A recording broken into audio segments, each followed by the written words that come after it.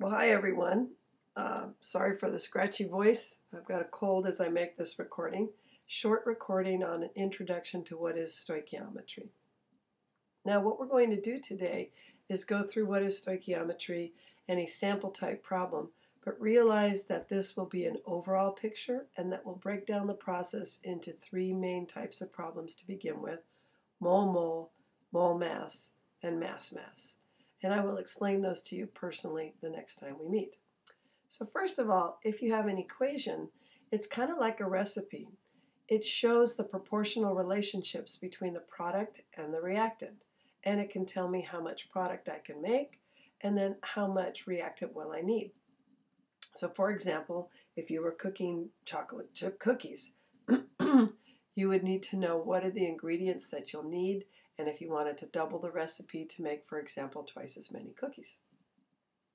So stoichiometry is a funny sounding word, but it's simply the study of quantitative relationships between the amounts of reactants used and the amount of product that is produced by a chemical reaction. So it all starts with a very important balanced equation.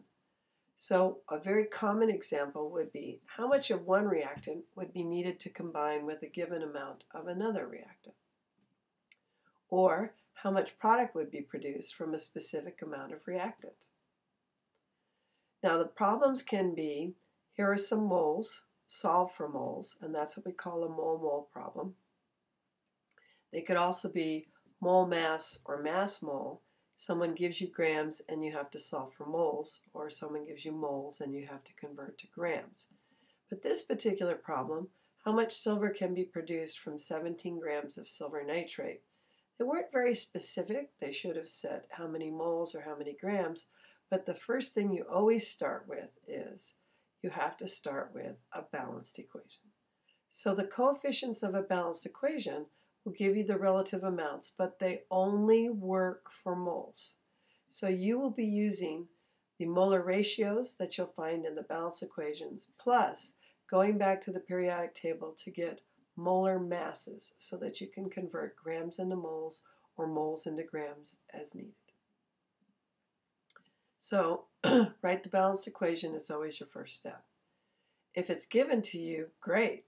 Silver nitrate plus sodium chloride, switch them, would make silver chloride precipitate and sodium nitrate.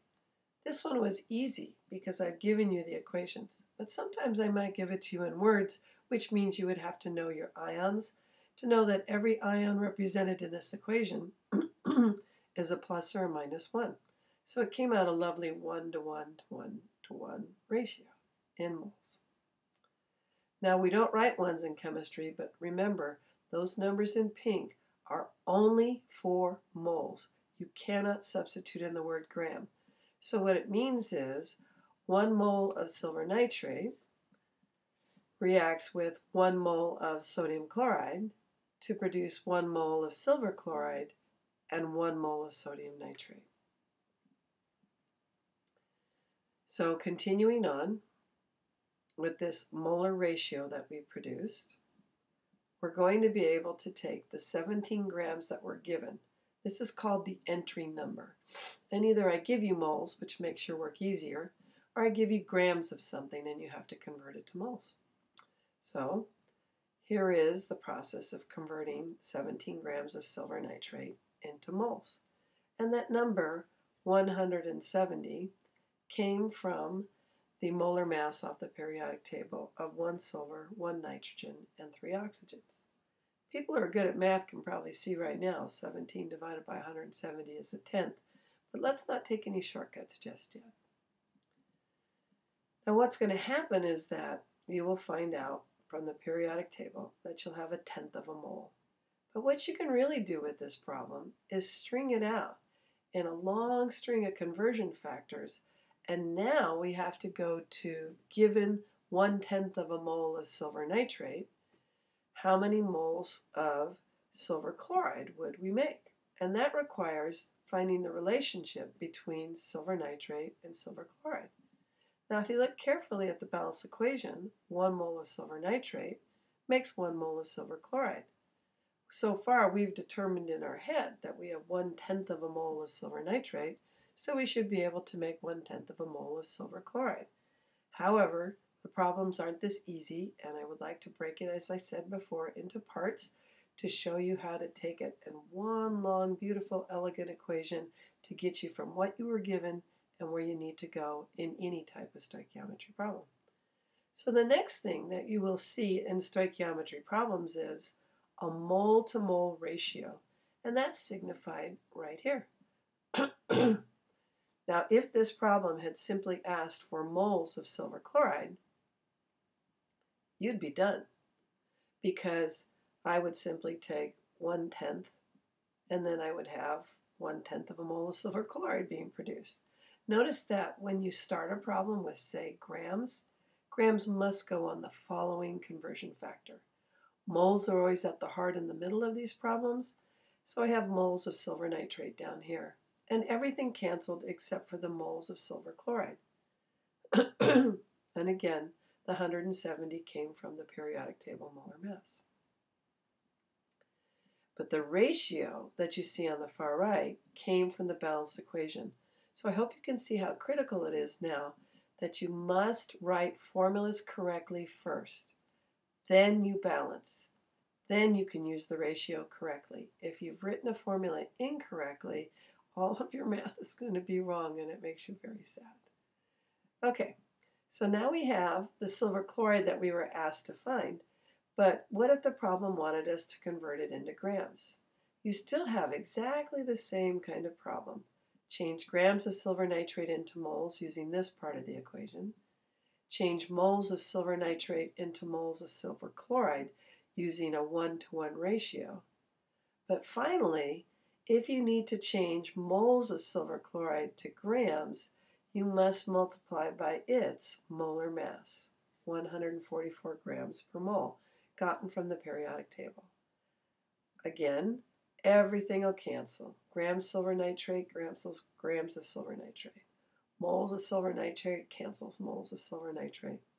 And finally, moles of silver chloride cancels moles of silver chloride, and the answer that you would get will be 17 divided by 170 times 144 grams per mole of silver chloride.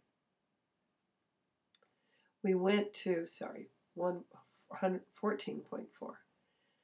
So is your final answer, because we had 1/10 of a mole. Notice that we have 3 sig figs. Technically, it should have been 17.0 grams of silver nitrate, so that's why 3 sig figs are being shown there. So if you are going to do a problem like this guy, how many grams of copper sulfide could be produced from 9.9 grams of copper chloride, you're going to have to start with a balanced equation. So here is our balanced equation. Copper chloride reacts with hydrogen sulfide gas. Don't worry about that word excess. And it will make a single double replacement reaction. And so we're probably going to make copper sulfide, which they asked me about in the problem, and I bet it's hydrogen chloride. Now this guy needs some balancing. So I'm going to need to put a 2 here to balance the 2 coppers over on the right-hand side. And I'm probably going to need another 2 to fix those hydrogens. And then that fixes the 2 chlorides on the far left. I'm pretty sure that's done and balanced. Then you go back and you look at the problem.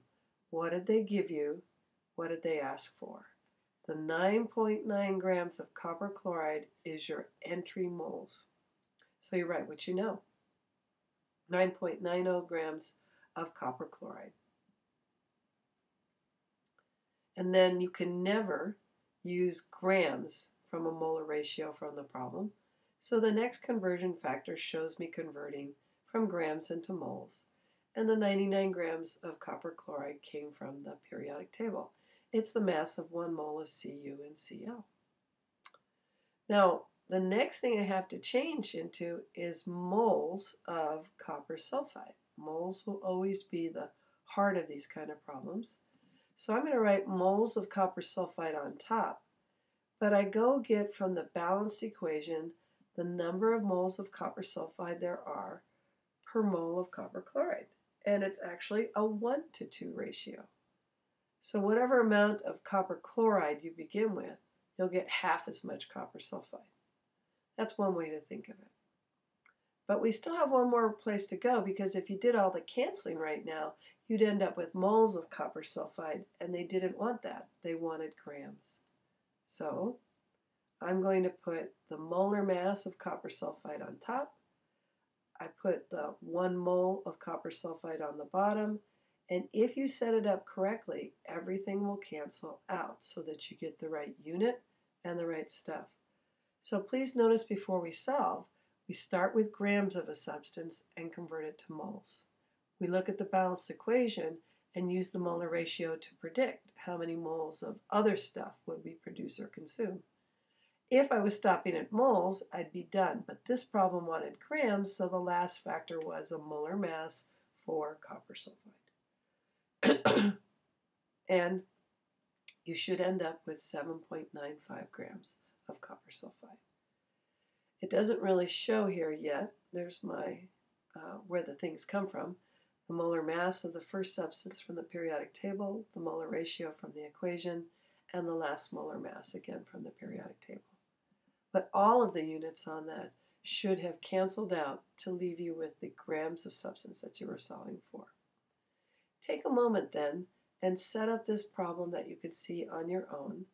It says we will have calcium hydroxide reacting with phosphoric acid. And I will stop there until I see you the next time.